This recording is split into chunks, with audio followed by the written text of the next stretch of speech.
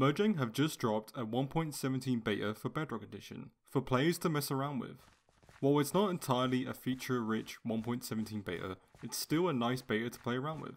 So if not everything is in, what did they actually add?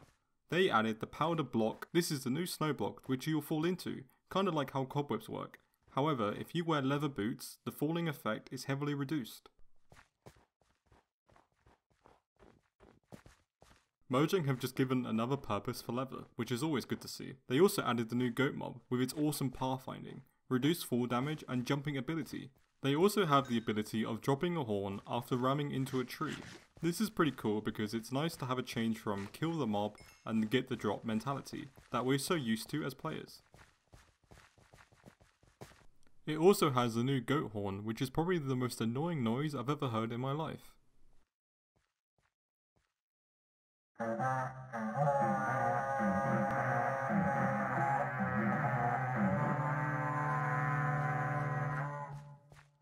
The goat will also actively jump and avoid powdered snow in the wild. When you fall into a powdered snow block, there will now be this new fog render which will overlay on your screen.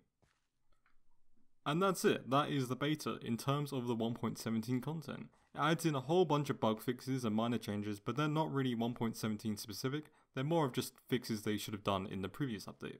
I hope you enjoyed the review, and now I can show you how you can actually play it yourself. If you enjoyed the video, make sure to like and subscribe. It would be awesome if this video could get 100 likes. So Bedrock has a lot of platforms. I'm currently playing on Windows 10. And if you're on Windows 10 or Xbox, this tutorial will help you. If you're on any other platform, link is in the description and you can follow it through and then get the beta itself. And then once you have the beta, all you need to do is create a world and select which beta you want to play. So first you need to go to the Microsoft Store and type in Xbox Insider Hub. This is something you need to install. And once you've installed it, launch the program. Here you can go to your insider content and then join the Minecraft beta.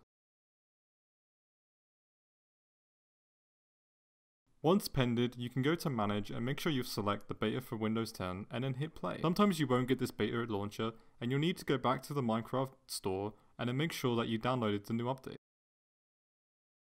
If you enjoyed the video, make sure to like and subscribe. It would be awesome if this video could get 100 likes. It's so exciting to see these new beta releases even though it's not the full version, and I can't wait until Java gets a fully adapted snapshot. I hope you enjoyed the video. I've got 2 more videos on screen you'll definitely enjoy.